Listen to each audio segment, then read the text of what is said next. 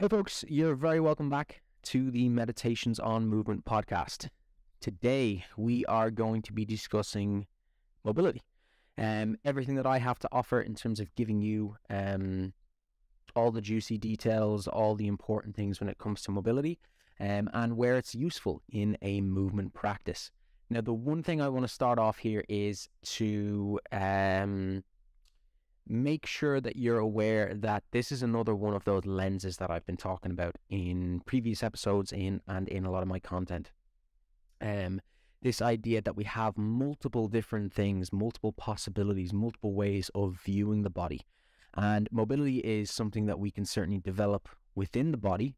And it's certainly then, as a result of the feedback that we may get from looking at mobility and our understanding of it, we may start to see it as sort of a lens. And I'll keep that in mind as the podcast goes on, showing you in some way how I was seeing it as a certain lens and how it was shaping my view, not necessarily distorting my view, but shaping it in a certain way, and how that progressed throughout the years to the point that I'm not now, that I'm starting to certainly build a bigger picture myself of these different lenses and different caps that I can put on at any stage to analyze an issue, to look at the body, to see a different and alternative viewpoint.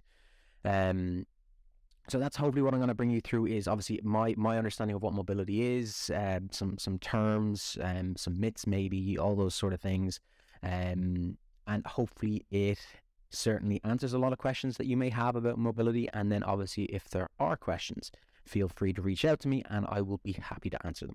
Okay, so let's get started. What I'm going to deal with first is my sort of training and expertise, and to get to that I need to give you just a little bit of background detail into kind of how I got into training and where mobility sort of slotted in for me, how it came about for me. So when I was younger, I was playing a lot of field sports. I've been through in previous episodes like my sort of history and stuff like that, so I'll keep this brief. I was playing a lot of field sports basically when I was very, very young. Progressed into my teens that I started doing some combat sports, specifically Chinese kickboxing. That was sort of my main thing for a period of time, and interspersed in between that would have been sort of the gym work that I was doing. I wouldn't have seen that necessarily as a sport, but it did take up certainly a predominant amount of my time. Definitely when I was in secondary school, in tandem with a lot of the kickboxing and stuff like that. And when I got into it, a lot of the focus would have been on bodybuilding style training, small amounts of strength work, and I see this in some way as a point in time where I developed a good base of different things. Like I had the field sports helping me build, more of my cardiovascular system. I then had the strength work from the gym, the bodybuilding style work that helped me build more muscle mass, more size, more strength, all that sort of stuff. And then the kickboxing, just developing sort of the different aspects, learning how to use my legs in different ways, and really shaping a bigger picture for me. But I think one thing that I was doing at the time was I was seeing certain aspects, certain qualities, certain things that my body could do as maybe more important. And I think it shaped me in some way in terms of my understanding of the body by seeing strength as such an important thing. I think there was such a positive response. It was the response that I sort of received at the time. It was very interesting to feel that sort of strength in my body. The change that I was seeing, really, it motivated me and spurred me on in a certain way. And I think for some it can be an interesting thing. It could be something different for the person depending, but I think we all can sort of get an understanding of that physical change that happens, whether it be the strength, the cardiovascular system, your flexibility, all those different things. When you see that change, when you feel it, when you experience it, it's very confirming. You're so engrossed in it, and you see whatever the thing is that you've developed as being so important. And that sort of shaped me as time went on. I was still doing a lot of the kickboxing. I then eventually played around with other martial arts, Brazilian Jiu-Jitsu, but the gym work always seemed to be the kind of more important thing for me, and certainly led me to my career. I started off as a sort of fitness instructor and personal trainer, to the point now where I'm sort of more of an online coach, a teacher, a resource, and I can see that sort of progression of my career as time has gone on. And in that development, you start to see these, as I said, these different things as having more weight. I still see strength as really important to develop, but I now have that perspective of seeing the bigger picture over time as to what's important. And when I was that age, I got such a response from it. Strength was one of the number one things for me, strength and size, really.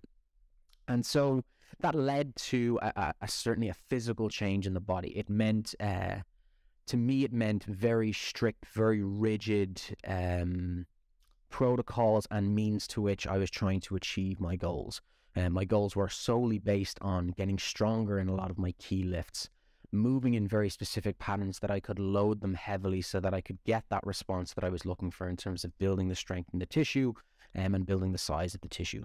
So you can kind of see then that was my focus. Those were the goggles that I was wearing when I was looking at the human body. And you have this, it is a distorted view in some way. It's useful for the goal, it's useful for the means, but you can see then how alternate perspectives almost become irrelevant. It's like if it doesn't help me build strength, if it doesn't help me build size, I wasn't really concerned about it. That was until so like it's a case of certainly understanding that I was aware of those other things, but I just wasn't being pulled towards them, maybe is a better way to think of it. So what that meant was the building of size and strength, for me at that time anyway, started to narrow my body's possibilities, really. You know, you're moving within very specific ranges. The ability for the body to move outside those ways then becomes harder and harder because your body is adapting to very specific patterns, very specific movements, and it's not really getting a broad range of variability. So that led to a handful of issues for me. Injured my shoulder, injured my knee in jiu-jitsu, and I then found myself going, okay, well, strength obviously was working. It's not like it wasn't working, but it led to an injury. The way I see the jiu-jitsu injury in particular was the injury was given to me almost, in a sense that it was specifically someone driving against me. So it's kind of hard to argue that it's like, oh, it was an overuse injury, whereas that was the result of my shoulder issue. My shoulder issue was kind of more of an overuse thing. So that was where I almost took responsibility in terms of the training that I was doing was responsible for my shoulder, whereas the knee, obviously I took responsibility in the end, but at the time I was like, oh, like there was nothing I could have done about it. So I went about in a typical way of trying to solve these issues, just looking at it through that lens of sort of bodybuilding and strength. And unfortunately, that didn't work. As many of us have probably seen, you have that narrow mindset. You need to branch out. You need to get an alternate viewpoint and understanding from someone else. So that led me to seeing things through more of a lens of mobility. And I think what happened in the same way was my response to mobility work was great. It certainly relieved a lot of pain. It gave me back a lot of function. It opened up a lot of range. And suddenly I found myself like, wow, I was so restricted. You know, as a result of all the bodybuilding and strength style work, it's like I've now been given back all of this different range. My body was responding so positively to it that you then take that viewpoint again and you go, wow, this is the best thing ever. Everyone needs it. And so that sort of pulled my thinking in a certain direction for a long period of time. And I think that's what brought me to the point of sort of realization over time, getting a better understanding that like all of these things are relevant. You may have just not got the pull towards this one specific area, but there certainly needs to be ample time spent on these specific things, a certain time developing strength, a certain time developing hypertrophy, a certain time developing mobility, whatever thing it is that you feel you need to develop or is possible to develop. That leads me then on to, I suppose, giving a little bit more of a clearer definition of what I think mobility is. So you see this argument online all the time, this difference between what is mobility and what is flexibility. To me, the idea would be is flexibility is that idea for a tissue to respond at length. It doesn't necessarily need to be active. You know, that the idea of, say, putting a stretch on an elastic band. You have some tissue that will sort of put itself into that position and it will respond in a, you won't get that nervous system response of feeling as if you want to come out of something straight away. You can think of the idea of, say, resting on your shins. That to me is flexibility, where you can sit back on your ankles. I know for some people that's very easy, but for others, when they don't have the range of motion and the flexibility in the ankles, that is very hard to achieve. The reason why I kind of point that out is you can understand by just sort of sitting there passively. That to me is flexibility. Holding a hamstring stretch is flexibility. It's the idea to just get into a certain position, hold, relax, whatever. Mobility then is a lot more active. So to me, mobility is that idea of actually being able to move into the range. Okay, and that's sort of the way in which I've termed them, and got an understanding that both are necessary to a certain degree. To me, flexibility is part of the mobility process, whereas mobility doesn't necessarily come as part of the flexibility process. And certain time dedicated, as I said, to one can distort our views or can lead us down a certain way in terms of how our body will develop over time. Okay, so this is where I want you to put your sort of thinking now, is this idea of passive and active modalities, this idea of mobility versus flexibility. It's the way in which I've sort of thought of it over time. The way in which I think this comes to us is the idea of us separating different tissues. Okay, we often say that we're like stretching a muscle. Okay, we think that I need to get this muscle is tight, I need to stretch it out. All of these different things, these sort of things that make sense in our brain, these sort of logical inferences for us, they shape the language that we use, they shape the way in which we approach things. And this term that I'm about to use is something from a system called functional range systems. It's a certificate degree. It's something that I have studied, a seminar that I've done, and a whole system of learning that I have engrossed myself in for a period of time. I'll kind of get to a part later, kind of explaining in some way what exactly it is and some of the things about it. But one of the concepts that they use is this term called bioflow. So bioflow is this idea that we're not necessarily as separate as we may think we are.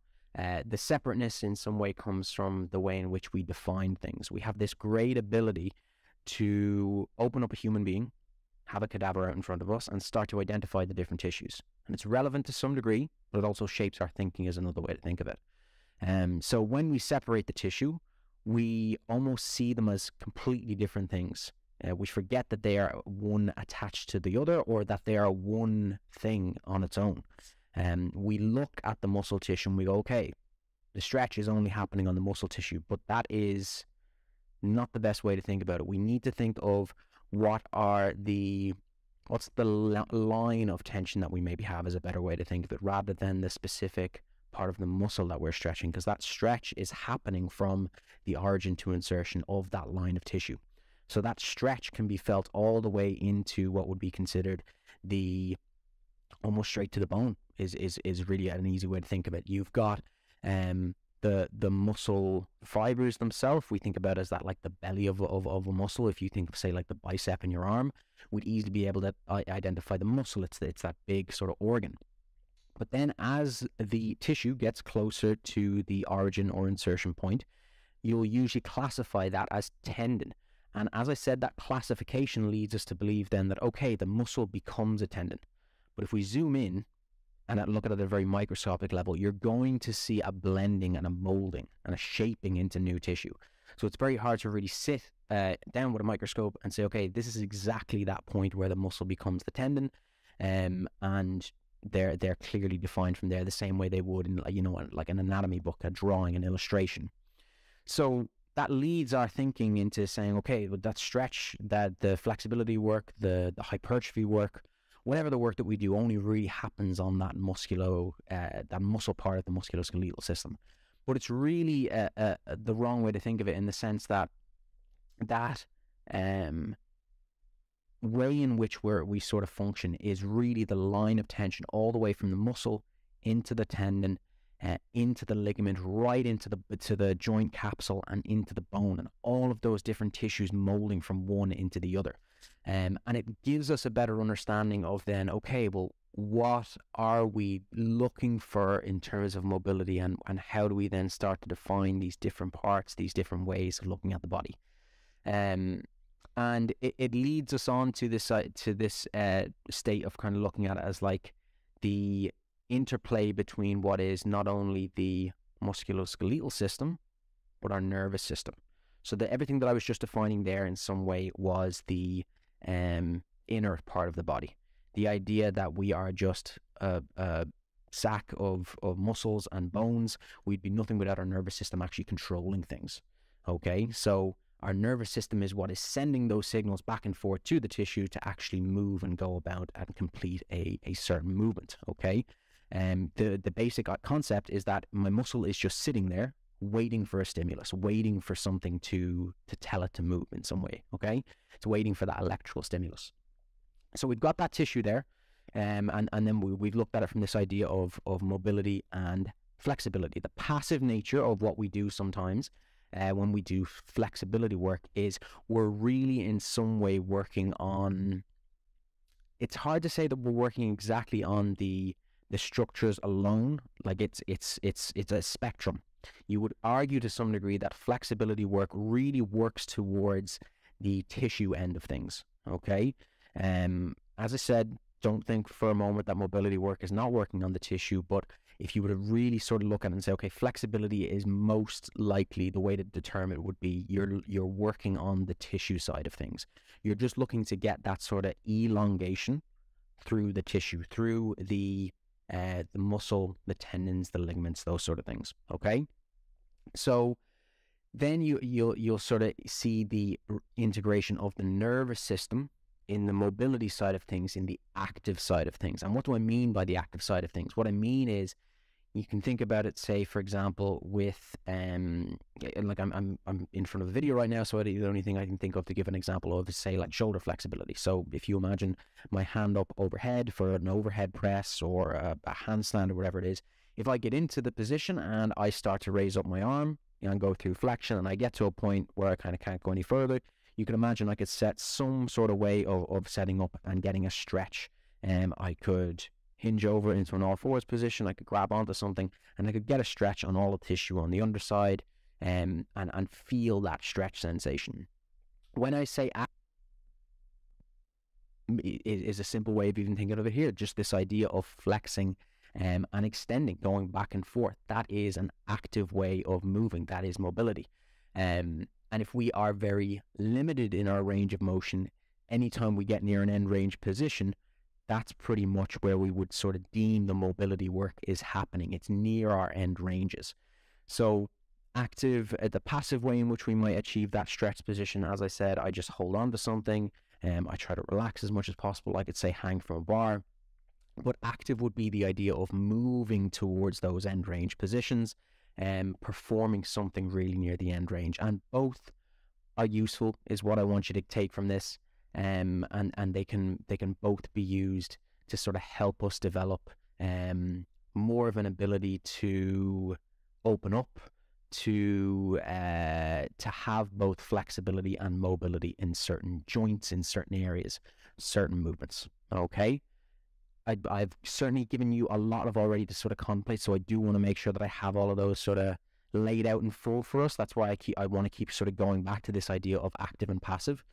So I've given us that idea of mobility, flexibility. I've given us that idea of passive, active. I've given us that idea of bioflow, this sort of line of tension, rather than thinking that it's just muscles that we're working on. We're really working on so much in the body when we're doing certain activities, not just mobility work. We're really, when we're doing hypertrophy work, when we're doing strength work, and when we're doing static work, when we're doing sprints, all these different things where there's so much involved, it's very hard to just say, okay, one specific thing is really being targeted. But unfortunately, the kind of way in which we use it in terms of languages, that's what it leads us to do. So that's where I want to give you this idea of the spectrum at which we're thinking about things. Something might be heavily weighted towards one end of the spectrum, but it doesn't mean that other parts of the system aren't involved at all. Okay, so now giving us this idea of the nervous system, this is what we were just talking about there. We want to get this idea of where the nervous system is involved in the mobility process. So what I mean by that is we have, sorry, my laptop's just gone. Give me one quick second. I just want to make sure I have the notes out in front of me. Whoop.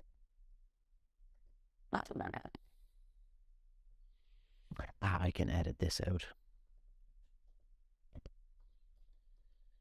Or will I, is the question. Okay, now I have it back in front of us. So, this idea of the nervous system's role in mobility. Yes, so we're just giving all that idea of the tissue and what it's doing. So where does the nervous system come in all this? It's the decision maker, okay? It's all of those different things, okay? So you might get this idea in, or the best way to sort of understand this is, and the way I like to think of it, in terms of mobility is the nervous system has this role of protection, okay? Or in some way, it needs to feel confident, okay? So when you're moving into a certain range, your nervous system needs to feel confident near that end range, okay? What that will mean then is that if you get to a certain position and your nervous system isn't confident, hasn't built up enough experience, doesn't feel like it's safe in that specific area, it's going to do something. It's going to limit you. It's going to stop you. Okay, it has this idea of efferent and afferent feedback. Afferent feedback is feedback to the brain where it's sending signals. Efferent feedback, it's sending signals from brain to body, but it's also receiving signals, receiving things from receptor cells where it's getting an idea of, okay, how is the movement going is one way to think of it. So you are moving your arm into flexion up overhead, and as you're moving, you're sending that signal to move into the position, and then you're getting signals, all sorts of sort of reflexes and stuff like that, and cells that are specifically sending this information back to the brain. And it's taking that information and it's saying, okay, if things are going well, follow through, keep going, whatever the movement itself was planned, we're happy out. If it gets to that point where it understands, okay, we're going towards a position where we are almost near our end, then it's going to stop you. It's going to limit you. It's this idea that if you were to go any further, you would hurt yourself. And that, in some way, is what the nervous system is definitely not trying to do. It wants you to survive. So it doesn't want you hurting yourself. So that's where you find yourself being limited in some way in terms of your range of motion. It's this way of thinking of it that if you can't get into a certain position, then your nervous system is stopping you for a very specific reason. Okay, and it stops us by increasing tension in a certain way. It stops us by sending pain signals is another way to think of it, another way in which it sort of responds. Another way is an imbalance in some way where you have one side that's maybe a little bit more limited than the other, and it's sort of it has these ways of sort of adjusting and changing the system to fit its needs being survival, really. I don't want you to think of that as the only way in which the nervous system is sort of serving us. It's not. It's one of the primary things, but really the way I'd like to think of it is confidence, and money in the bank. Have you spent a lot of time in a very flexed position? Have you opened up the range? Have you given yourself enough credit to be able to go and do those things? Because if you then suddenly start to go and do something with a joint that it's never done before, that's where you're probably going to reach issues, okay? So that's one way that we want to think of the nervous system and its role in the mobility process is whether or not it feels that it can give you access to the certain range. It's a simple equation of basically saying that, okay, if we have enough strength in the tissue, then it's all good to go. But if we don't have enough strength in the tissue, those tissues being, say, like elongated, like as I said, going up overhead, my lats are getting elongated. So if my nervous system doesn't feel confident in my lats' ability to produce force, to be okay near that end range, or the joint structures, the joint capsule, all those different things, if it's just receiving signals that are leading it to believe that we're going to hurt ourselves or that we can't complete the task in a very efficient way or whatever it may be, it's going to limit us. Okay, so that's a really important part of the process of mobility to understand, because when it comes back to that idea of passive and active modalities, we can start to see how the passive modalities only really deal with that tissue part of the equation, or as I said, they're seriously weighted towards that tissue part of the equation. And if we don't build the active part, this idea of building, say, the isometric strength, this idea of building that ability to elongate the tissue eccentrically. Remember, like, we're involved within an eccentric contraction, like the tissue is elongating under our control, and then we're actively contracting out of that. Okay, so that's a really specific part of the process, is developing the active part also, and also the passive part. The passive part, in some way, the way I like to think of it, is the passive gives us access.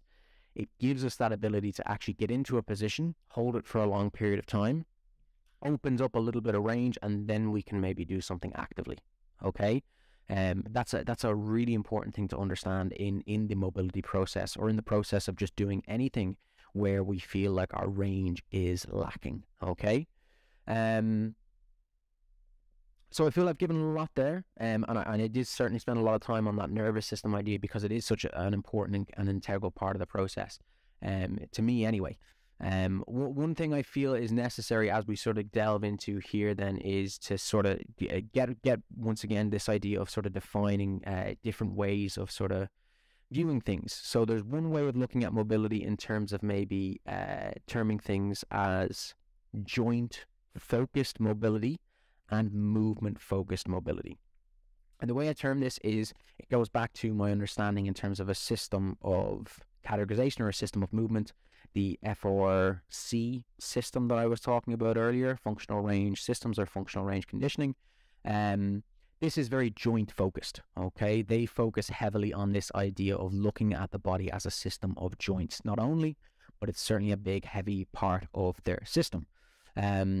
So in that process, they really want you to focus on this idea of building the mobility in the joints. And it goes back to this idea of bioflow, this idea of the nervous system being confident near your end range of motion. And if the joint specifically doesn't feel confident, or if your nervous system doesn't feel confident in the joint's ability to handle load near the end range of motion, then it won't allow that access. Okay, it won't allow you to go into those certain positions. It's not the only way of viewing things, and I think that's where the system maybe has its issues. To me anyway, in terms of how it was communicated to me, and all my sort of learning and what I took from it. Once again, this is my interpretation of it to some degree.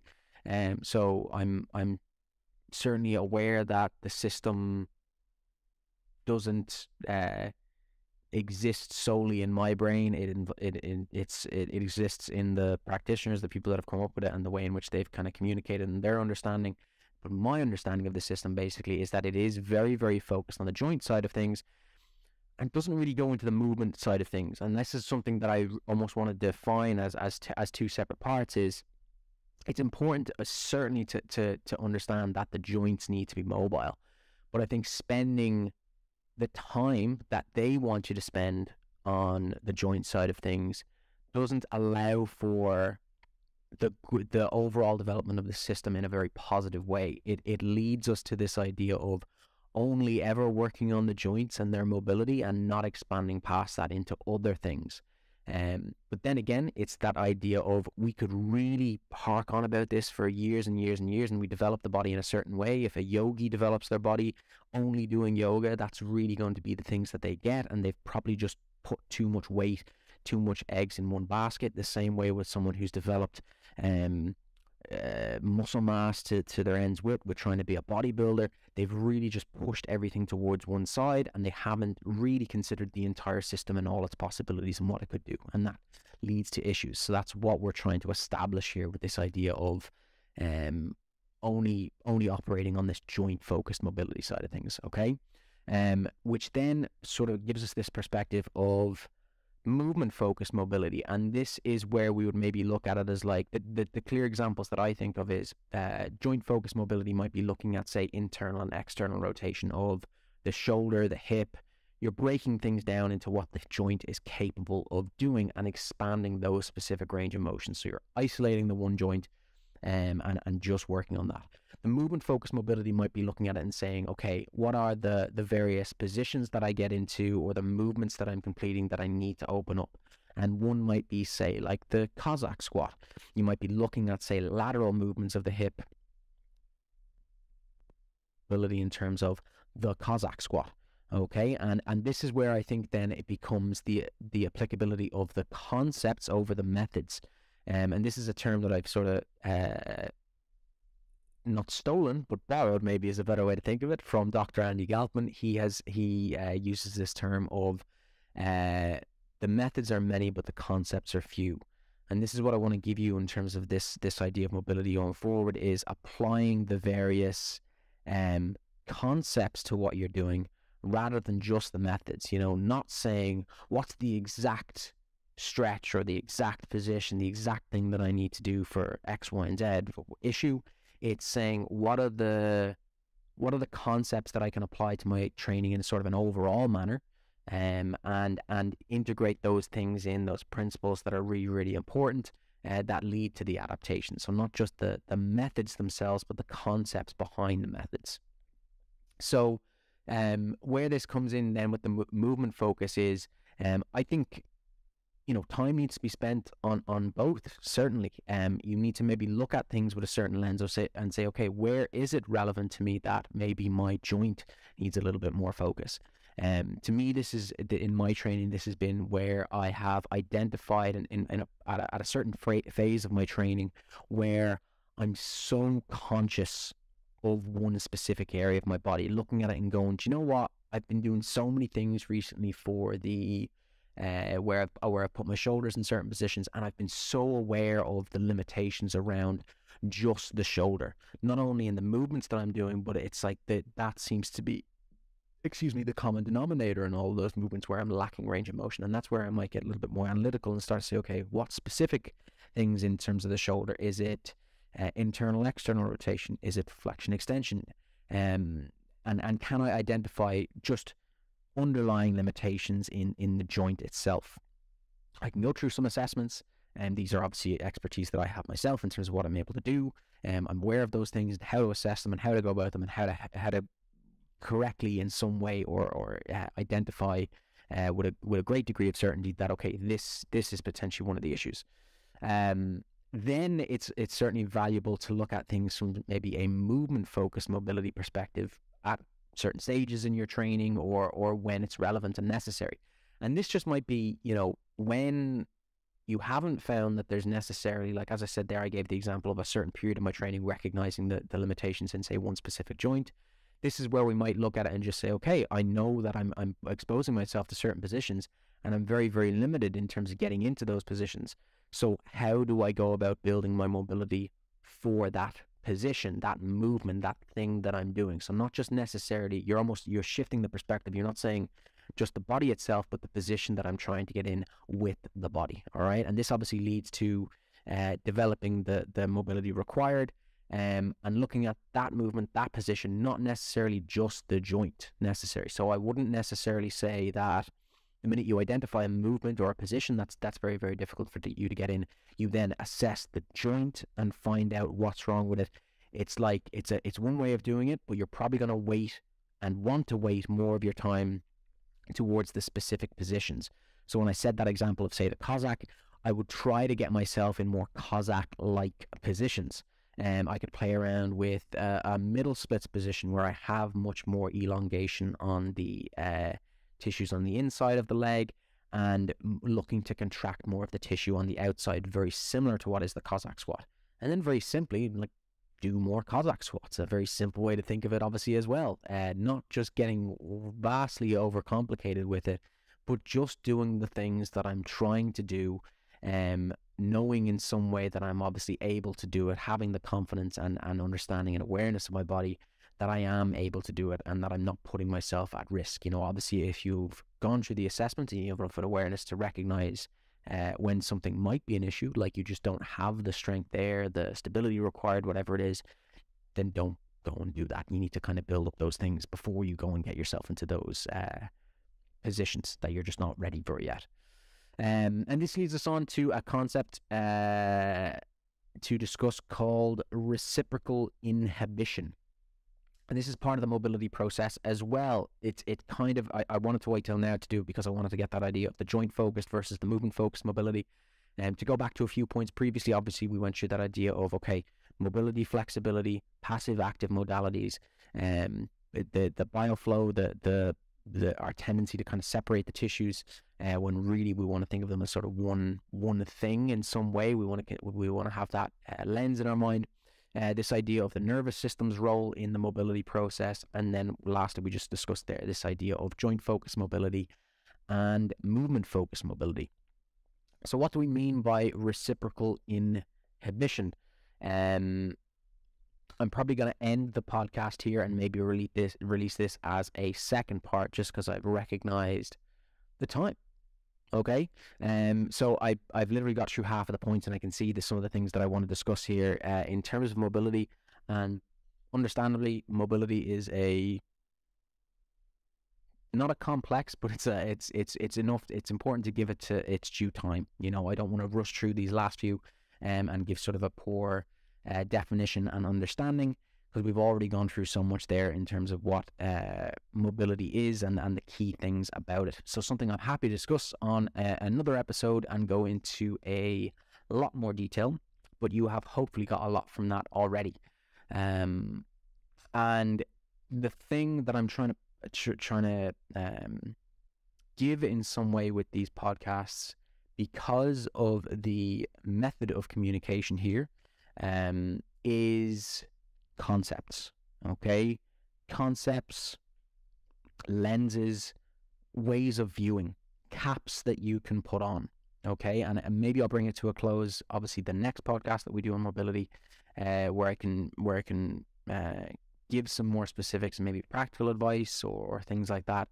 But really seeing these things as part of a bigger whole. Okay, I think the problem for me for a period of time was getting caught up in these sort of perspectives and saying, okay, this is so important. It's back to what I was saying about when I was younger and I was seeing strength as so important. I still see it as important, but I'm recognizing its part in the overall picture. It's not the only thing that I can develop or should develop for a well-functioning, well-rounded system, body, whatever way I want to think of it. Okay, I think it's just one thing that we see a lot of the times now is no room for competing ideas in some way, or competing things that we want to help build at the same time, maybe is one way to think of it. So on that note, and with that in mind, until the next episode, and hopefully if you have joined us, if this is maybe your first episode, you're going to be able to go back to a handful of my other episodes and you're going to be able to see that sort of thing being communicated to you across these podcasts, is this idea of the lenses in which we can start to view things, and we can start to see from this perspective, okay, what's happening with the system, what's going on, and then take the lens off, take the cap off and go, okay, I was viewing things through that lens. Now what's sort of standing out to me as a result of just using that lens to help me maybe identify something, to play around with something, and then how am I able to take back and sort of see it now as part of the whole bigger picture. Okay. Questions, if you have any, be sure to let me know, and hopefully if there are any big looming questions, I'm going to get to them in the next episode on mobility, however long that is and however long it takes for me to do that episode. But for now, thank you very much for listening. One thing I want to comment on before I go off is I'm trying to gauge interest in the movement school idea that I have for the future. This is a way of me looking at my work that I'm doing with people going into the years to come, really. It's seeing this change in my role as more of a teacher rather than a coach. I still take on students privately where I do offer programming and very specific work for them to do. But this idea of opening up the online movement school is to give these ideas to you, these things that I'm communicating with the podcast in a more definite, concrete way.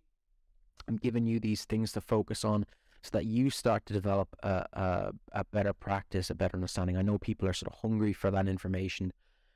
through viewing various sort of things online, or seeing various things in action, and saying, okay, what exactly is it that this person is keeping in mind when they're doing such and such.